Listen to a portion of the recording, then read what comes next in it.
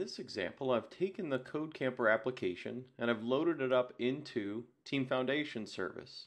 Now this isn't Team Foundation server that runs on in your data center on premise. This is the cloud version of Team Foundation running out in Windows Azure.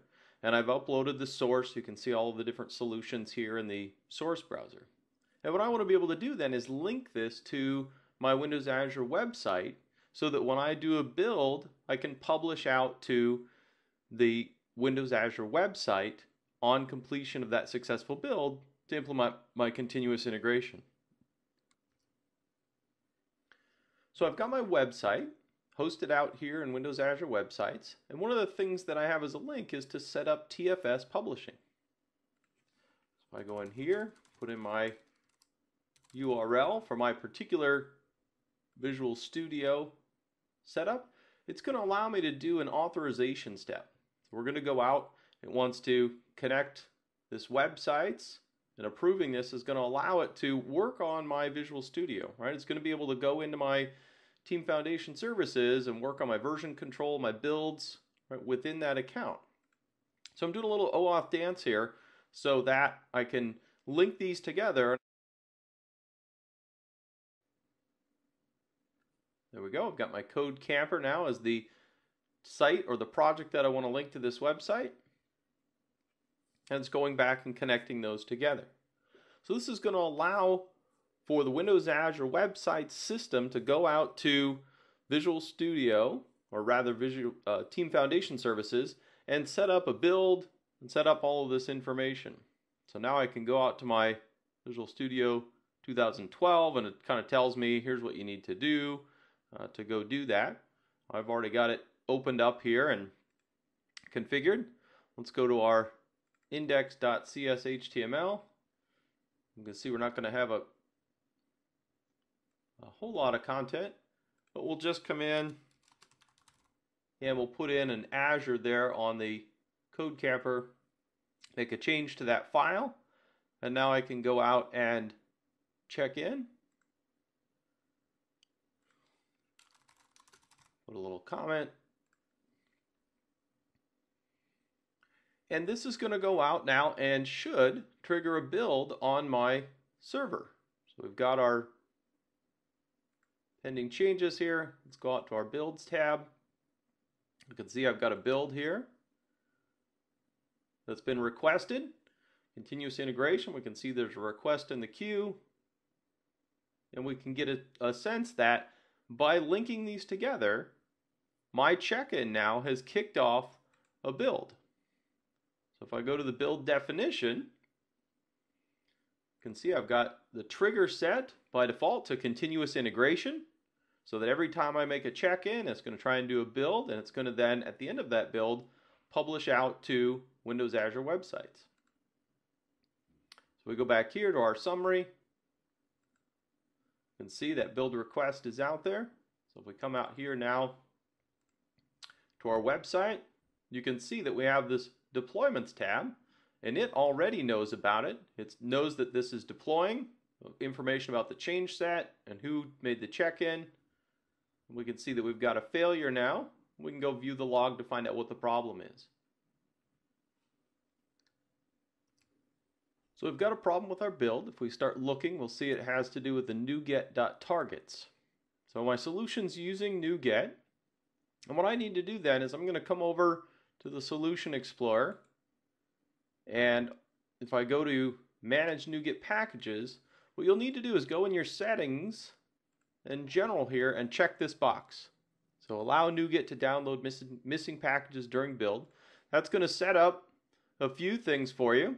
One is, if I go look in my Windows Explorer, you'll see here I now have this .NuGet folder, and it has some config in there, and it actually has a targets file that's referenced by my projects.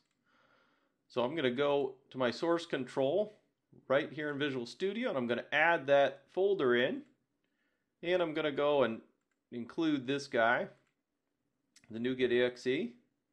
So all those things are there. I can check in those changes. As I check in NuGet package restore.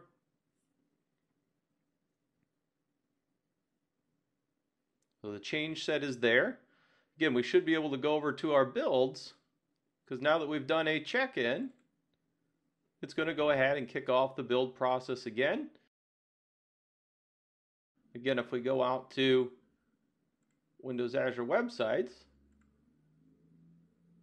go to our deployments, we can see right now it's deploying. And we can watch the status either here or in Visual Studio, depending on your preference. Now that it's completed, we can see we've got our active deployment out there. We go back to our dashboard. That'll give us a quick link to our website.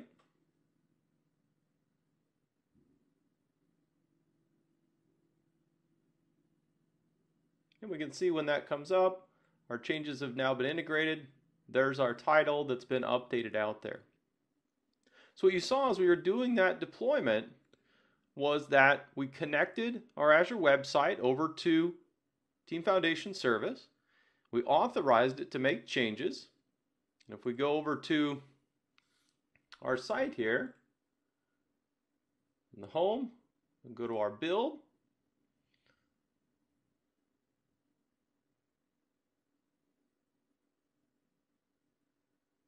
and we can see now that we've got our continuous deployment build definition that was created by Windows Azure. It set that whole thing up for us, which includes publishing out to our website. We've got our history of our deployments out here that we can see. And by enabling the NuGet package restore, when we deployed, it was able to pull down all the NuGet packages. I don't have to have those checked into source control. So I don't have all those binaries and things checked in over there. You get full integration with Visual Studio, of course, to Team Foundation Service. And now we get the full integration of pushing that over to the Windows Azure Web Sites.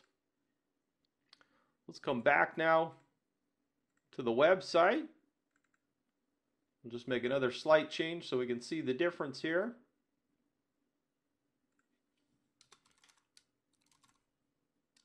So we'll make that Azure Web Sites. We'll go and do a check-in. Can't make up my mind, so I keep changing the title. And we'll check that in. That'll kick off another build. And that'll get deployed out to Windows Azure as well. Now what we'll see when we go to the Deployments tab is that we have our active deployment.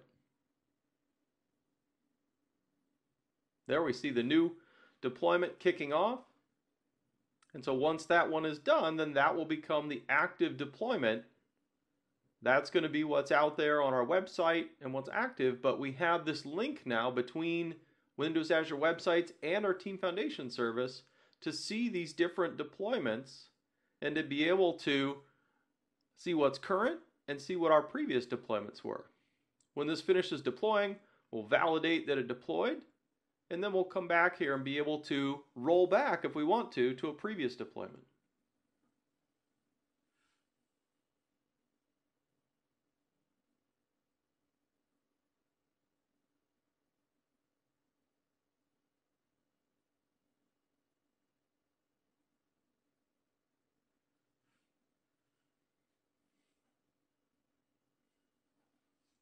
There we go. Now we can see that our latest deployment is in fact the active deployment. We can browse. That'll take us out. That's another shortcut out to the website. And we can see that those changes now have been pushed out to the website and it's been updated. Now if we want to quickly come back, we can select this particular deployment and we can choose to redeploy and indicate that we want to go back. So are you sure you want to use this particular deployment?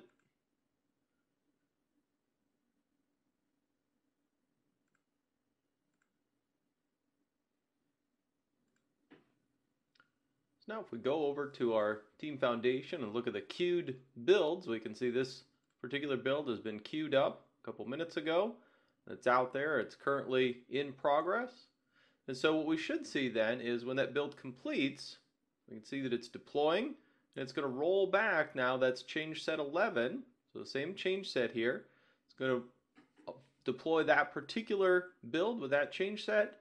And we'll roll back then to our previous code base and take out any bugs or issues that we may have introduced with that change set 12. We can see now that's been marked as the active deployment. We can go back. We can also see that that was a manual change as opposed to these continuous integrations, so we can see why that came about. And if we go out and refresh on our website, we're going to lose the websites piece here, and it'll go back to codecamper.azure, and the rest of the application will load up.